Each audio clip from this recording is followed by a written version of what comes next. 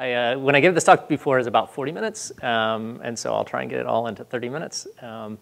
So I'm Robert Stewart, and I'm the chief architect at Castlight. And so what I'm going to talk about today is how Castlight Health uses MongoDB to do geospatial searches for healthcare pricing data.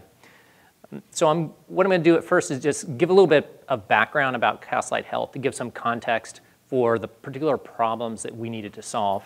And then I'll go a little more in depth into those actual problems from the business perspective, as well as kind of the technical problems I had to solve.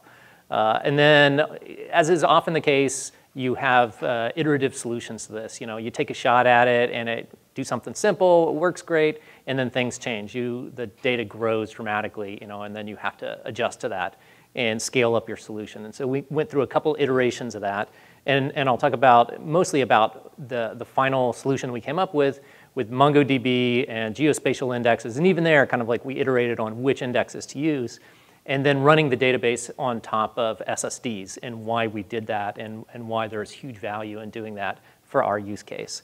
And finally, I'll talk about an operational aspect of what we did, taking advantage of a feature in MongoDB called Replica set that made it very, very simple to flip between big bulk sets of data with like really no impact on our production system. And this is, it's nothing earth-shattering, it's not patentable, one-click flipping or anything like that. But for just a little bit of extra cost around the SSDs, it gave us incredible operational flexibility. So if you can do it, I definitely recommend it. So Castlight is, we're a growing startup, so we're probably at about 270 people or so now. We're in San Francisco. And so we've been there about 5 years, and what we do is we develop hosted and web applications that provide consumers with unbiased information on healthcare cost and quality. And so you can effectively shop for healthcare based on cost, quality, and convenience. So what we sell to employers, though, so employers and health plans. And so typically we're selling to medium to large to mega large employers who usually have, they're self-insured, which basically means that rather than the insurance company taking the risk, they're taking the risk, but at reduced premiums. And so they have a lot of skin in the game around how much is spent on healthcare and how healthy their employees are. And of course the consumers do, because a lot of these companies are switching to high deductible healthcare plans. And so the employees and their adult dependents that we support, you know, it's very important for them to be able to search for high-quality, low-cost healthcare providers. So we've taken in about $181 million in funding. Fortunately, we still have most of that. And things are going pretty well, so we've gotten some pretty good recognition in the area of what we're doing, and growing fast, selling huge customers, which of course has caused my database to grow enormously. And we're hiring, as always. So if you're an employee of a customer of Castlight, this is what you would see when you log into our application. And we have a web application, a mobile web application, and then native mobile applications on iOS, Android, and Windows Phone. And so this is the main web application. So an employee or one of their adult dependents could get access to this. So in addition to being able to see information about your past care, so we have nice charts and graphs so you can see how you and your family are using healthcare and what things cost, which providers you're going to. And you can see information about your plan, but you can see real-time information. So we get real-time information about where you are in your deductible. And it can be very complicated. There can be individual deductible and family deductible and these things called sandwich deductibles, and then the co-insurance and the copay, and there are a lot of complicated provisions. And so rather than you having to kind of run those numbers in your head of how is this going to affect the cost if I go to a provider, obviously we have the computer do it because it's fast and it's accurate and it doesn't mind doing those things. And so what we do is we provide the user with personalized out-of-pocket estimates for a particular procedure or service before they actually go to that doctor. And we can show you comparisons. And we have a lot of quality data that we'll show. So out in the middle of this, you'll see, this is where you would search. And so the big red search button out in the middle. So above that, there's a zip code that is there right now, but you could make that a street address or city and state. And we will geocode that to a latitude and longitude. And we just use Google to geocode that. And so that'll be the search origin. The latitude and longitude will search around. And it defaults to 25 miles, but you can make it 2 to 100 miles, the search radius of where you're going to look. And we're going to find all of the providers that perform that particular procedure or service that are in network for you, and we're going to show as much as we can estimates of your out-of-pocket cost. And so very specific to you. If somebody else logs in, they're somewhere else in their deductible coinsurance, they'll see different price estimates. So let's say you searched on primary care for adults. And so the pretty common thing, you're looking for a primary care physician. And so we'll kind of work left to right in this. So like on the left side, you see you can adjust the search radius. And then there are a lot of filters. The initial visit is typically a little bit longer, and so the cost is based on time for these office visits. And so we need to know, to give you an accurate estimate, a little bit about the visit. And then there are a lot of filters. So we'll limit it. We'll show you, how many male and female and various specialties, like internal medicine. And we'll show you the actual numbers for those. So it gives you a sense of, like, if I were to filter against these things, how much is that going to reduce the result set before you actually do it? And they'll change as you click on them. And then at the top in the center, you can see we show the price range. So we've gotten the min and the max prices for all of these providers for which we can provide estimates. And so we have to go get all of this data. So in some cases, like you search for adult primary care in a major metropolitan area, and this is like in downtown San Francisco, you might actually get thousands of results back. So it's a lot of data we have to pull back and do all these out-of-pocket estimates on, and within this location. So definitely, you can imagine where geospatial indexes become very important for this to perform well. And so then on each of these individual providers, if you click on those, we'll show you quality information about the providers, as well as the cost of other procedures. Maybe you see a great price on some procedure, and like, I think I'll go there and get that. But it gives you a sense of the overall cost of that particular provider for other procedures. So, so the two main things we needed to do is that kind of search that I just showed. We're looking for the prices for a particular procedure or service performed by any of the providers that are in network for you in a constrained geographical area. And so that's the main thing I'll talk about today. Also, there's the lookup for all the prices for a particular procedure by that single provider. For all procedures by that single provider. But that's obviously a very simple thing to do. You can do that with basically any kind of database. You could index that. And also, we want sub-second response. We want this to be super snappy. We don't want this. We want this to be like any kind of consumer shopping sort of website. And so we demand of ourselves that we keep the search time under 1 second for these searches, even when we're returning thousands of prices and doing all these calculations to give out-of-pocket estimates. So as I mentioned, obviously you need a very fast geospatial index to pull that off. And our rate count and this is the actual, this is the curve of the rates that we have in our database right now. And on the far right, in August, we hit 1 billion rates that we have. And again, a rate is a procedure performed by a provider at a particular location as part of an insurance network, because the price may be different. If you go to the doctor at his clinic or go at a hospital where he has privileges or she has privileges, the price can vary, and we have that information. And the way we do this is we take in medical claims. So we pull in, right now we have over 1 billion medical claims that are de-identified. And we have a team called the Revenge Team, and they do reverse engineering. And so they take in these medical claims and they reverse engineer the negotiated rates between the insurance companies and the medical providers. And we have a green plum cluster that we use for that. And so from that, we've generated 1 billion of these rate estimates for healthcare pricing all over the US. And every month, these increase. So we do another one of these runs. We get more claims to analyze. And just in going from July to August, we went from 750 million rates to 1 billion rates. And so obviously, a pretty big jump that we needed to be able to handle and get that data into the app with minimal impact, ideally no impact on the actual users. Another thing about it is that it's difficult to index the data so that you always get sequential reads. So with databases, typically you're using a most common type of index is a B tree, and really specifically a B+ tree. And that kind of goes back to the nature of block devices and sequential versus random. So typically, there are a lot of reasons to create an index on a table or a collection of documents. And two of the main things you're trying to do, one is you're trying to reduce the data, the items that are in the collection or table to as small as possible, as close as possible to the result set before you return it.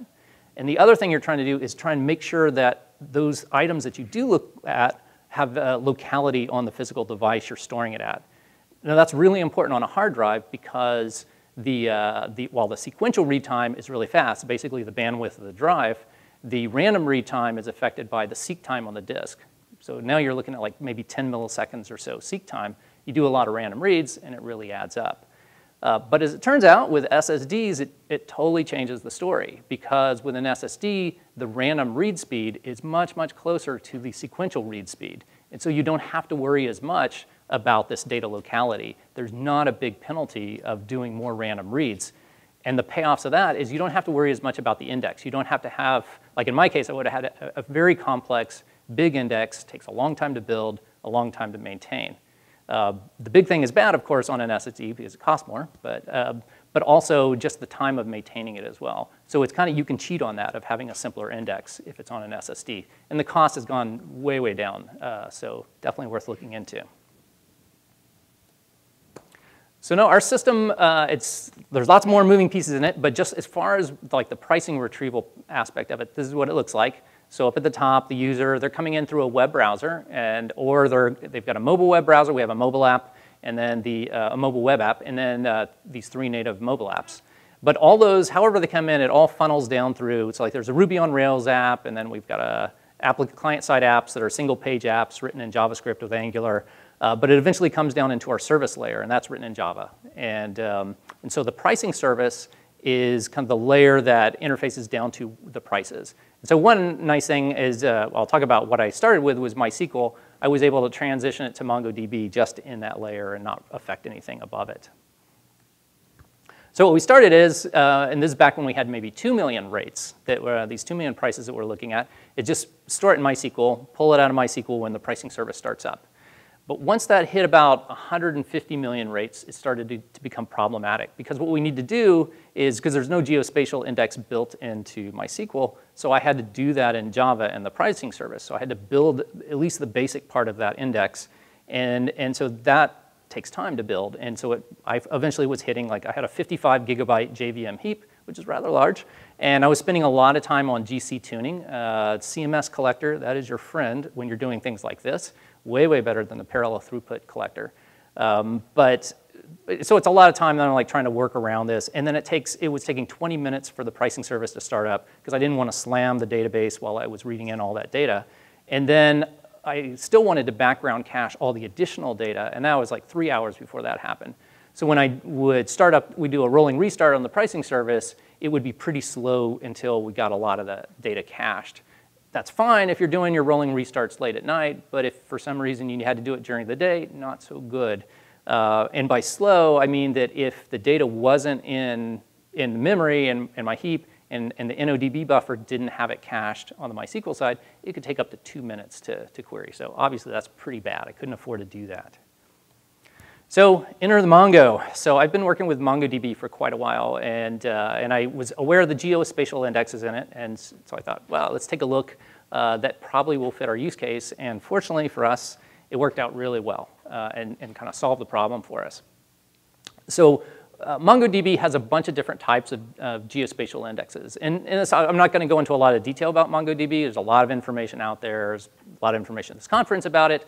So I'm mainly just focused on the parts of it that we used. So there were some standard 2D indexes in Mongo. When I started looking at it, for this, it was around 2.2 was the version of Mongo. And it was really just too slow for my use case. But there was another one called the Geo Haystack Index. And it was a pretty interesting index. Turned out it was conceptually very, very similar to what we were doing in Java. It's basically taking a grid and just so like an XY rectilinear coordinate system and slapping it down on a whatever you're using, like say the Earth, your locations, or latitude, longitude, and then storing things inside of those grid cells. And so that actually worked pretty well. But just in the last couple of weeks, I've switched over to MongoDB 2.4, and it has a 2D sphere index. And it's a lot more flexible, and turns out that my testing shows it's actually even faster. So we'll be switching over to that in our September release. So just a quick aside on mappings and projections, and so the effects of using a non-spherical index. So when you look at something like Google Maps, you see what's called a Mercator projection typically, and it's a cylindrical projection. So if you just imagine the Earth and it's splatted out onto a cylinder, that's what it looks like on the map. And so there's definitely distortion that you get. And when you look at, say, the latitudes, as you go 10 degrees of latitude from the equator to a pole, it stays the same. So 690 miles, roughly, in between 10 degrees, for every 10 degrees. But with longitude, obviously the longitude is going to collapse down to 0 at the pole, and so the farther you go north, the more distortion you get. And so you have to be very careful about, if you're using the haystack index or any other kind of a rectilinear index, not taking into account the spherical nature of the Earth, the farther you go north, the worse your results get, or the more inaccurate, and you have to account for that. So at the southern tip of the US, it's down to about 650 miles is 10 degrees of longitude. But even by the time you get to the northern part of the US, just a little bit above into Canada, well, above Montana and North Dakota, it's down to 240 miles. And so you can see there's quite a bit of distortion that's happening there. And also it makes these states look bigger. So, I mean, Canada's big, but it's not that big. As it sees on Google Maps, Montana, North Dakota, actually not that big. Texas, however, actually is that big. So the haystack index, so we used longitude, latitude for XY coordinate system. So you have to keep that in mind as well, because longitude is the X, and normally we always talk about latitude, longitude, but you have to reverse that. If you don't do that, you will get crazy, crazy results, and I can speak from experience. So then also, for us, our default search radius was 25 miles, and about halfway up through the US, kind of the midpoint of the US, that's about 0.5 degrees. So in the haystack index, you have to do all the radius and bucket size, all of that is in the same units as your coordinate system, which is a little bit funky. Our users don't typically say, they're not thinking, okay, I want to find a doctor who's within 0.4 degrees of longitude of my house. So you have to accommodate for that. And because of that distortion, you end up, if you don't, you end up with this elliptical search radius. And the ellipse gets really elliptical up in the northern part of the US. So you overcompensate for that, and that's what we did, and then go back and prune all the ones that fall out. They're too far away on latitude. And so this is just to show what it's like in MongoDB. So this is the JavaScript commands. The first one is to create that index, to create the geo haystack index. And when you do that, you can have, with a haystack index, you can have one additional filter. And so in my case, the procedure mapping ID was the additional thing. So the thing that provided the most selectivity, of course, for me anyway, was the location and then the procedure mapping. And then the second is you just have to use this database command. And so in that command, I'm saying I've broken all of my pricing data into these natural buckets that are a simpler way of partitioning my system based on insurance companies and employers. And so I'm giving the search origin, the max distance in degrees, and then I can specify one value. And this is a little bit of a downside of the haystack index. That second part of the index has to be a literal value, like a number or string. It can't be an array, which is too bad, because that would really have helped me. And so those are some of the drawbacks of it, but it's pretty fast. And then the third thing, a little bit of bummer, is there's a bug in the haystack index. If you try and search on the second part of your composite index and you don't have an index on it itself, a separate index, then you get an error. But if you're going to search on that, you probably want to have an index on that. So that worked for us pretty well up until now. But what started happening, again, your data changes. And so we started getting these buckets of data that, like one of them, we have 150 million prices. And a lot of the prices that are in there are out of network for the users, because there are a lot of provider networks, and the user has access to a small number of those. So we're looking at a lot of data and then filtering based on the provider network on the app side. So I took a look at the 2D sphere index because it would let me have additional parts to the composite index. And it also supports Earth-like spherical geometries, which is great. So the default is, in fact, the Earth for the spherical geometry that supports.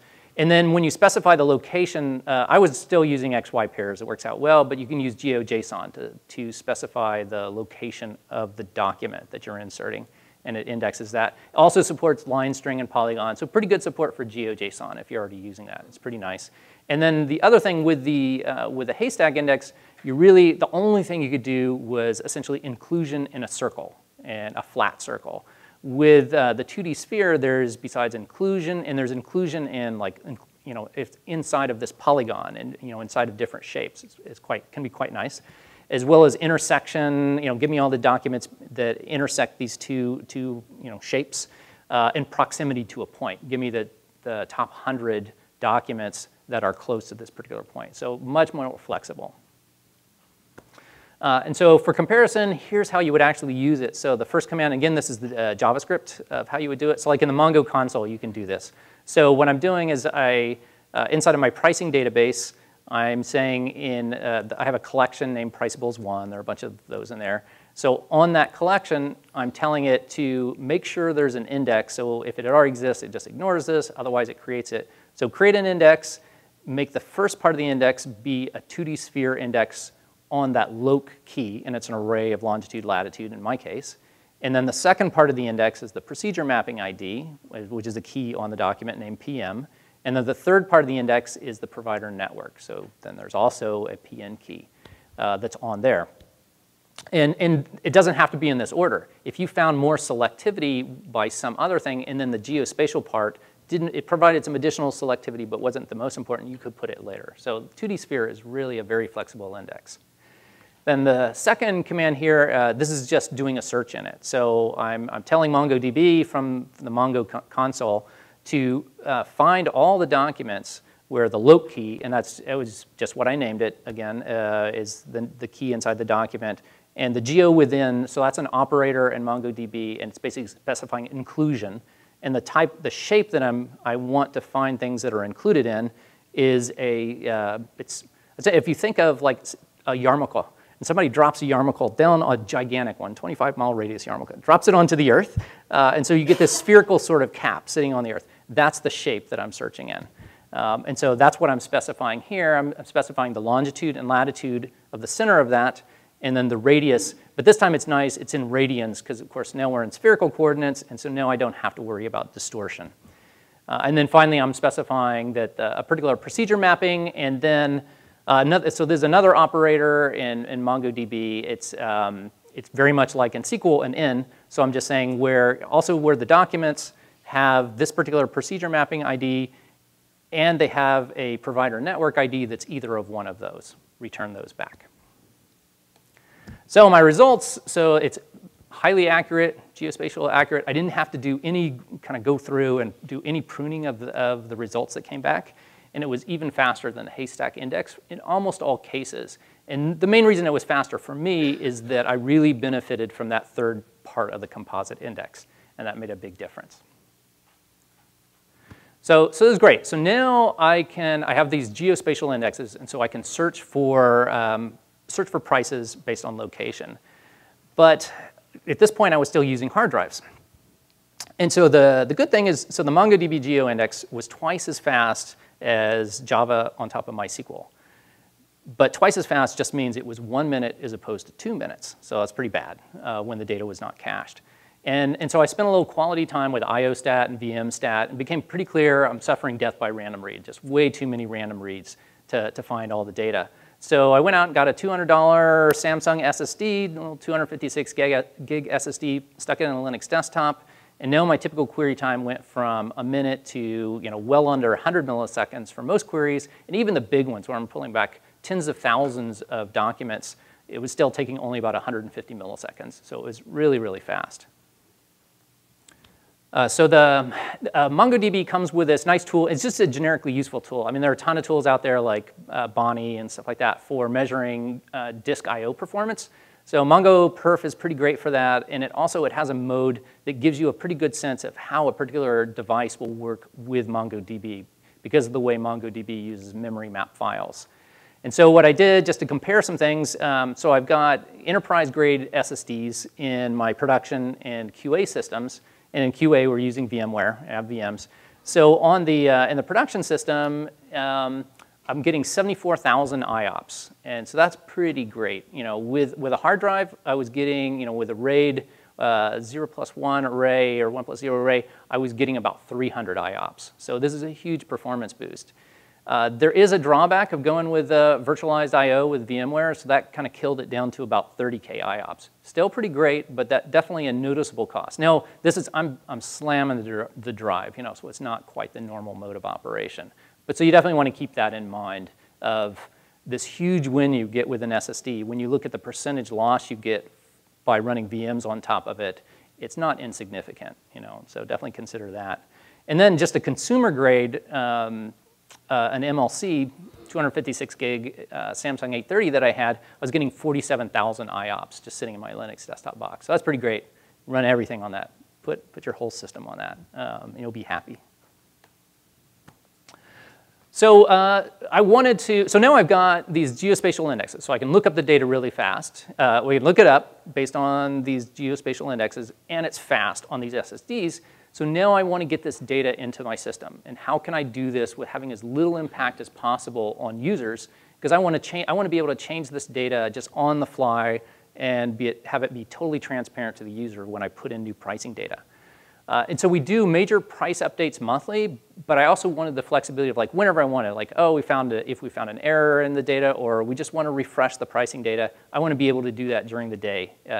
And so the main thing to be kind of aware of in this that affects us is, for us anyway, for our use case, we're I/O bound. We're not CPU bound. These queries that MongoDB is doing, almost no impact. So I see like 0.1% CPU use across 6 cores.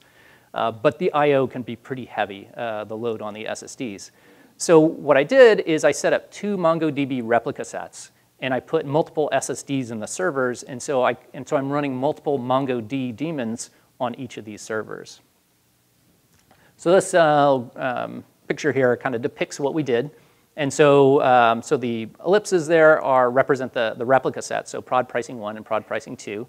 And so in MongoDB, a replica set, kind of the minimal replica set, has 3 members. And you have 2 members that have all the data. One of them, at any given time, one behaves as the primary, and one behaves as the secondary. And then the third one is, if you're fine with just having the 2, is an arbiter. And so it doesn't store any data, has very little impact on the server it's running on. What it's doing is heart beating with the other instances and doing quorum voting. So if the primary were to go down, and that actually did happen for us recently, the arbiter and the secondary would vote. They would see, okay, we still have a quorum, and the secondary would be promoted to be the primary. The primary, let's say it was a network partition, then the primary would go, okay, I'm all by myself now. I will stop responding to requests. And so for me, what happened, so I've not had this problem with MongoDB, but I actually literally had the SSD die on me, and on the primary, of course. And MongoDB, very nicely, within milliseconds, failed over to the secondary. And so that was pretty awesome. So then I have the second replica set, and so these, in the first replica set, the instances, they're all listening on port 28001, and the other one, it's 28002, just what I chose, just to keep myself sane, of like 1s and 2s everywhere, so you can remember things. It's running on the same system, it's just its data directory is on a different SSD, so that I can load it kind of at will and have really no impact on the active replica set. And that turned out to work fantastic. So what I actually do is I load up all this data on our QA systems, and because the files are portable, of course, I just zip them up and use PIGZ, super awesome, if you got a lot of cores, and then I transfer that data up to the SSD on the passive replica set. I put it on the primary and the secondary. I don't even use replication. I just literally like replace the data directories whole. And then I restart those MongoD instances, and then it's ready to go. I have the new data, and that's actually pretty fast. Then Mongo has this other really nice thing, like if you use MySQL, or probably a lot of other databases, if you do like a select count star a lot of times on a transactional table, that will cause the database daemon to page it in. So with Mongo, and it's using memory map files, you get really great performance if your working set is in memory. And so there's a touch command, and it very, very efficiently reads 1 byte from every page. And so that will page, for a particular collection, like in this case, the Price Bills 1 collection, it will page in all the indexes, so all my geospatial index and all the parts of it. And then if I specify data true, it will then page in actually all the data as well. And so as much memory as you got, you definitely want to pull it into memory. And then on my pricing service, I just have an operation on it where I can hit the pricing service instances kind of across all of our app servers and have it flip. So I just tell it, essentially I'm just telling it, connect to this other replica set. And when you do that, you want to tell it, when you tell it to connect to the other replica set, you want to tell it all the servers that make up the replica set. If you just tell it one, it'll find it, and it will use that part of the replica set to find all the other members. But if your pricing service restarted and it has to look up that information, and that guy happens to be down, then it won't find it. So definitely important to do it that way. So the drawbacks of doing this, so there's a little bit of extra cost, but it's only the extra SSDs. I didn't have to have separate servers. And we're running on managed servers at rack space, and cost is a big factor here. These are pretty big machines. So I'm running that are 128 gig machines with 6 cores and obviously these SSDs. So I wanted to minimize the number of machines that I had. And I only needed one replica set to have its data in memory at a time. So, if I had a passive replica set on other servers, they would just be sitting there totally unused, the actual server itself. So that's all read-only data. So this is great. So this works really well if you have a lot of read-only data. So we started adding caching though as well. And so we're caching data from remote pricing lookups into these MongoDB instances. So of course I'm going to lose that when I flip. And MongoDB does have this really nice feature called TTL collections. It's kind of like, we also have memcache in our architecture. And so very similar sort of functionality, evicts it after a certain time that you set for the item. But it was just nice to keep everything in Mongo. But we typically do this flipping late at night, and it's only a 3-hour cache, and so there's really not that much cost to basically flush the cache when I flip over. So the results that we ended up getting is with a cold cache, as opposed to 2 minutes or even 1 minute, now it's totally acceptable. It's like maybe 100 to 200 milliseconds, kind of worst case if the cache isn't even warm, just hitting things off the SSD. If I have a warm cache, performance is really awesome. It gets down into tens of milliseconds to look up all this data. And then the pricing service startup, as opposed to taking over an hour to do a rolling restart on my app servers, now it's just a couple of seconds per instance. Because now the performance is so good, I don't do any caching in the service layer. I just don't have to do it. Mongo does it all for me. And now I can do these major rate updates, and there's no production impact. So actually, if I did want to do it during the day, that would be totally fine. I could flip over to another replica set. I can load the passive replica set during the day as well and not impact production, and which lets me do these minor rate updates, which before we could never do anything like that. So then in summary, the geo haystack index, if you're retrieving a lot of documents in a, I say a constrained search area, but we were searching out to 100 miles. The performance was still pretty good. And you've got very simple geospatial searches, because again, it only lets you show me all the things that are inside of this circle in a flat 2D coordinate system. And if you only have a single secondary filter. So if that's your case, which ours initially was, that was exactly our case, then it works really well and it's pretty easy to use. There's not a ton of documentation, but it's not that hard to figure out. If, however, you have a more complex type of searches that you need to do, or you need to do more complex indexing, like that secondary part of the composite index doesn't provide enough selectivity, then you definitely want to look at the 2D sphere. In general, I would say look at the 2D sphere, and probably at this point not really bother with a haystack index at all.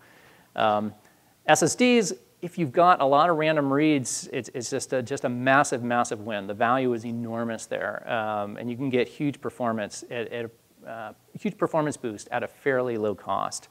And it definitely reduces your need for complex indexes. And then replica set flipping, it's going to work great if you do need to do these fairly instantaneous swaps of large amounts of data. And your data, it's primarily read-only, maybe if you have a cache that you don't mind losing. And so it's a fantastic trade-off of cost for operational flexibility. So, all right, so any questions? Yes?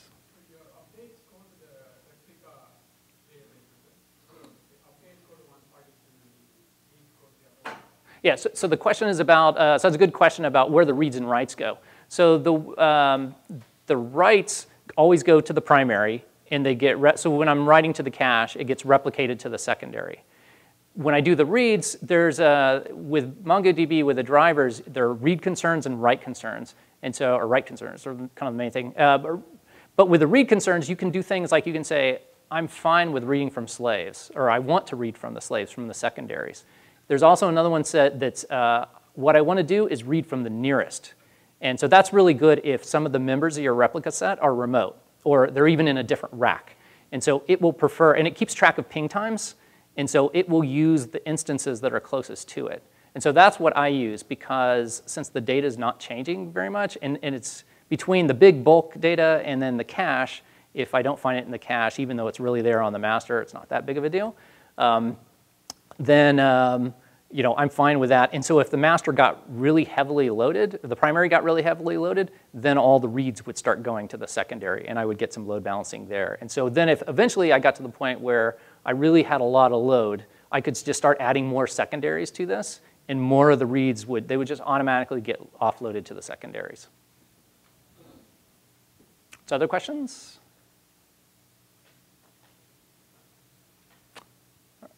Yes? Can 2D sphere be used for like polygon searches? So I want to be able to search a rectangle instead of a sphere, or anything like that. So I want to find everything within this area. Yeah. So the question is whether you could use polygons for searching versus a sphere, and absolutely. So when you do the search, that geo within, so you're saying, I want to find things included in this shape. And in my case, the second operator that I specified was center sphere. And so that was the circle kind of projected. But I could specify a polygon at that point. So you can specify the points, the GeoJSON points that make up a polygon, and it will return just the documents that are included in that polygonal shape. Yep. Okay, anything else? All right, thank you very much.